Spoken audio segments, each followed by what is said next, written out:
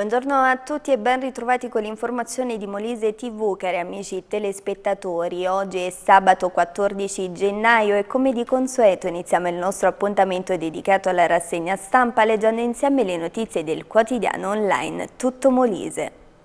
In risalto Egam, il TAR accoglie il ricorso dei comuni, la competenza è del Consiglio regionale.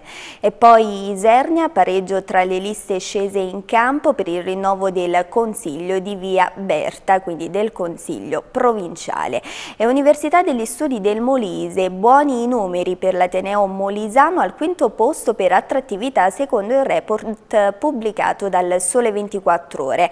Prevista a marzo la visita della Boldrini all'inaugurazione del nuovo anno accademico. Proseguiamo adesso il nostro appuntamento con le notizie del quotidiano del Molise. A centropagina torniamo a parlare dell'Università degli Studi del Molise, boom di iscritti, presto arriva la Boldrini, Palmieri, vogliamo portare l'Ateneo tra i top 20 d'Italia, il Presidente della Camera per l'inaugurazione dell'anno accademico. Nel taglio alto ancora provinciali, finisce in parità, il centrosinistra resta alla maggioranza, Isernia, 5 consiglieri per coalizione, frattura, riconosciuto il nostro lavoro, Iorio, il risultato che vale una vittoria. E poi ancora la politica, Egam, Nanni, vittoria di Pirro, opposizioni acqua salva. Attualità meteo, neve prevista a partire da domani, domenica 15 gennaio. Campobasso tiene banco la questione scuola, Guirrizio e Don Milani, i genitori chiedono garanzie al sindaco. Venafro, inquinamento atmosferico, è il giorno della protesta popolare. Poi nel taglio basso la cronaca, un arresto nel capoluogo di regione, 40 grammi di eroina pronto per lo spaccio. E Larino, grazie alla RSA mio figlio vive una buona sanità, parla il papà di un ragazzo diversamente abile.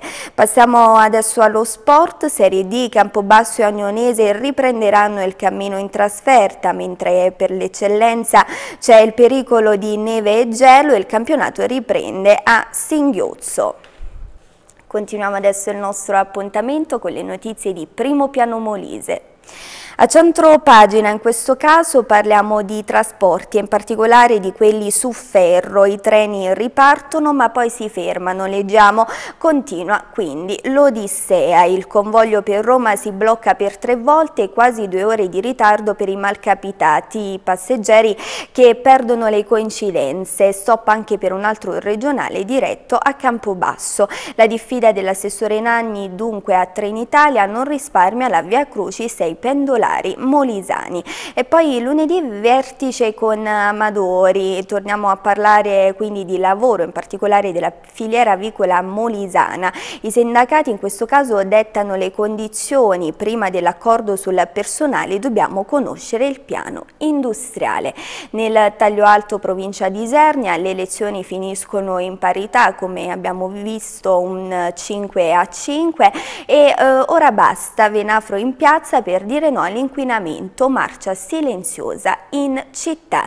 Nel taglio laterale Montenero, vandali allagano la scuola e il sindaco sospende le elezioni pure oggi. E poi Campobasso, beccato con 40 grammi di eroina, giovane pregiudicato ai domiciliari. E ancora Università degli Studi del Molise, un'università in crescita, boom di matricole. Laura Boldrini inoltre inaugurerà l'anno accademico, la sua presenza in Molise è prevista per il 10 marzo.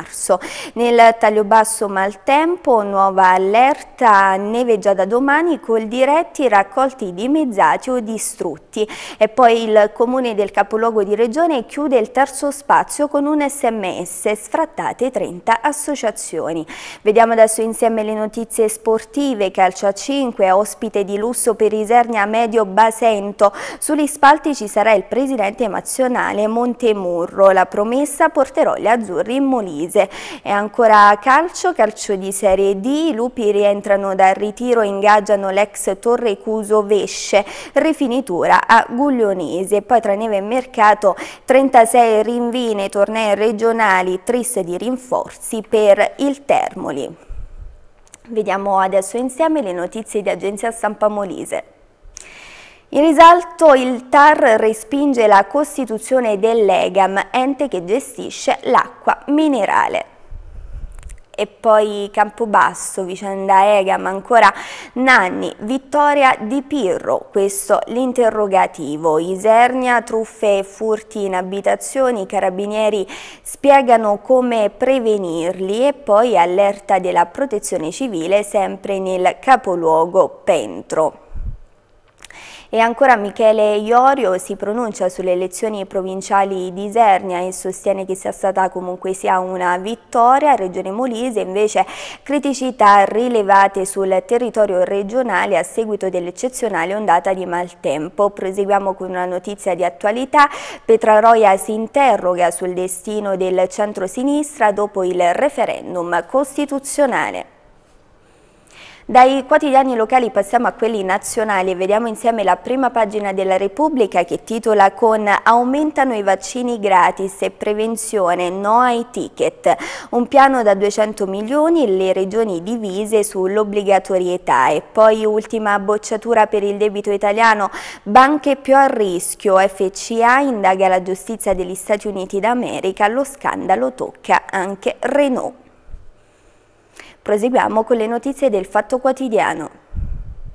A centropagina ecco la mangiatoia dei miliardari, COP rosse, compari di Renzi e compagni. Consip, inchiesta del Fatto sulla società pubblica, ne fa tutti gli acquisti per la pubblica amministrazione appunto.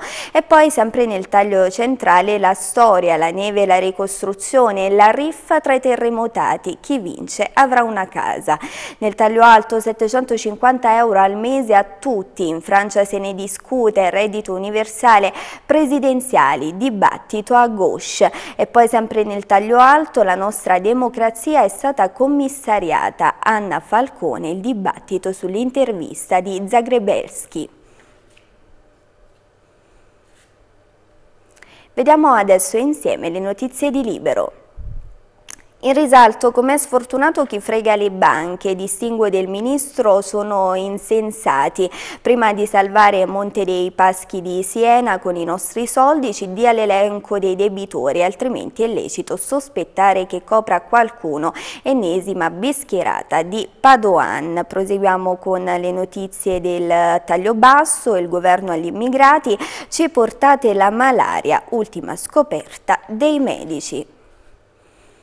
E adesso è il momento della Gazzetta del Mezzogiorno che titola con "Popolari, riforma congelata, la palla va alla consulta, poi si pronunceranno i giudici amministrativi.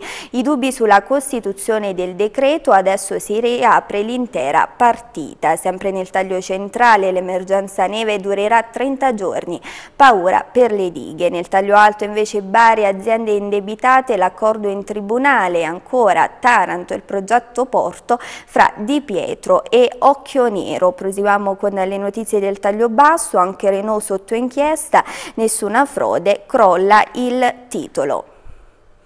E adesso le notizie di Avvenire. In risalto silenzio, ascoltiamo i giovani, presentato il testo introduttivo al Sinodo del 2018 dedicato ai ragazzi, un questionario per indagarne bisogni, aspettative e proposte. E poi sangue freddo negli ospedali, penuria per gelo e influenza, stop agli interventi. Variati definitivamente dopo 15 anni, nuovi livelli essenziali di assistenza, più vaccini gratuiti.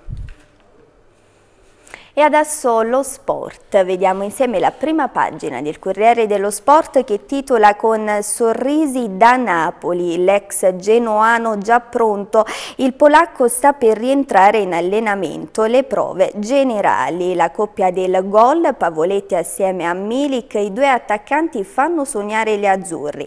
Nel taglio alto invece Inter, 80 punti, la missione rimonta comincia stasera a San Siro con il Chievo alle 20:45.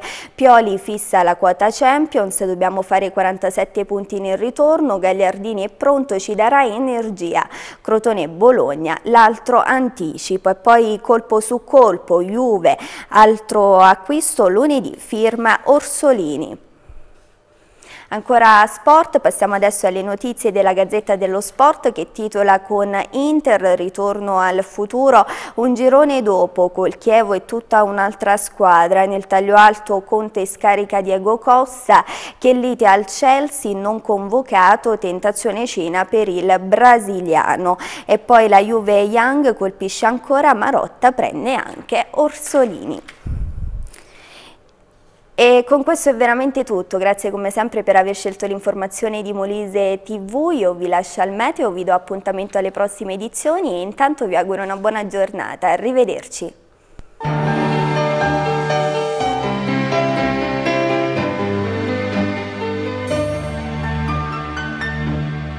Il meteo è offerto da... Signora, dico a lei. Ha consigli, assegni, spendi e risparmi di Molise TV? Corri a fare la spesa. Spendi e risparmi conviene. Spendi e risparmi non sono sconti, ma veri e propri assegni spendibili. Con noi la famiglia raddoppia gli acquisti. Dai un calcio alle rinunce quotidiane. Spendi e risparmi di Molise TV e la famiglia torna a sorridere.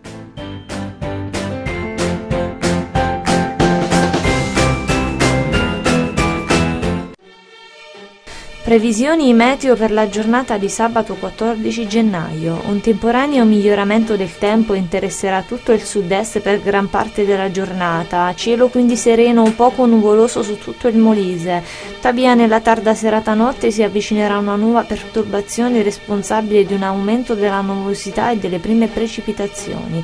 Temperatura in sensibile diminuzione sia nei valori massimi che nei valori minimi. Ventilazione tesa dai quadranti nord-occidentali con mari generalmente mossi. Campobasso la minima -6, la massima 1, Isernia la minima -7, la massima 1, Termoli la minima 4, la massima 9. Il meteo è stato offerto da... Signora, dico a lei. Ha consigli, assegni, spendi e risparmi di Molise TV? Corri a fare la spesa. Spendi e risparmi conviene. Spendi e risparmi non sono sconti, ma veri e propri assegni spendibili. Con noi la famiglia raddoppia gli acquisti. Dai un calcio alle rinunce quotidiane. Spendi e risparmi di Molise TV e la famiglia torna a sorridere.